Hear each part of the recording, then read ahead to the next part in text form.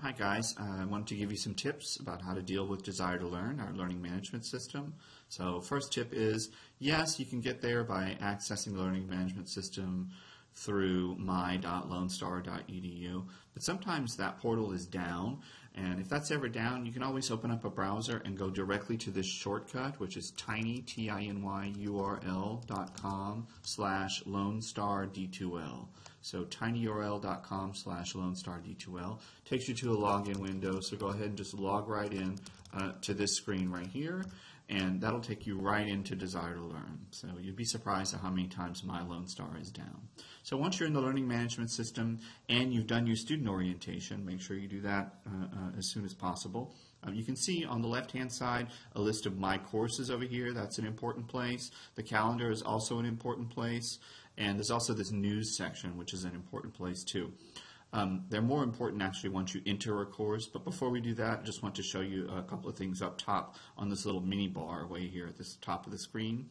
So if you go to the select a course list and you find the French course that you're enrolled in this semester and click on the little pin right here, you can pin the course to where it's the top one and it'll always be at the top of the list. So you don't have to worry about finding it in my courses. You just go up there and click on the course and it'll take you right to the course. Another cool thing about the mini bar up here, if you go to your name and click on notifications right here, then you can go down to mobile number and register your mobile number right here and sign up for notifications. Those are awesome because they're very useful if I'm adding new content to the course, or if I have a new news announcement, or something new is graded, or something new is due in 2 days, etc. You can get a text message, an SMS on your phone that way. Students typically find that they use their phones a lot more than they use email, but feel free to sign up for email as well. I just recommend the text message sign up. Anyway, once you've signed up for that, you go to the course. I pinned it, right? So I'm going to go up here and click on the course, and that takes me right to the course over here. That's an introductory message that I've already made for you right there in the news section. In the calendar section, you can see some upcoming things that are due. There's a list of them right there. I try to list as many things in the calendar as possible just to kind of make it easier for you. But you'll find that in Desire to Learn, there's usually more than one way to get to things, all right?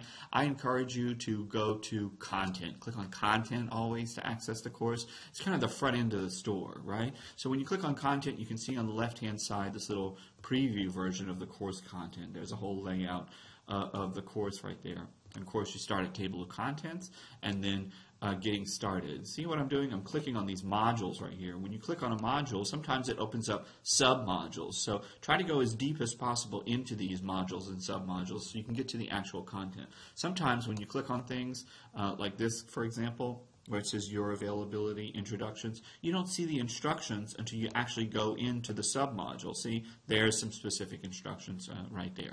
So go ahead and click your way through the content all the way through the chapitre préliminaire for week 1. So you have all this stuff to do. The getting started, you have intro to course, you have new online learners, you have new language learners, you have tech help, you have useful course materials, and you have the chapitre préliminaire bienvenue. So those are the things that you need to knock out for the first week. And these are all either links or video files, etc. So make sure you look at them and see which ones are due, which ones you have to do, decide which ones you don't want to do, because some of them are optional. But usually they're all required. If there's a due date, that typically means that it's required. So go ahead and get started in the course. Okay, good luck. Bye.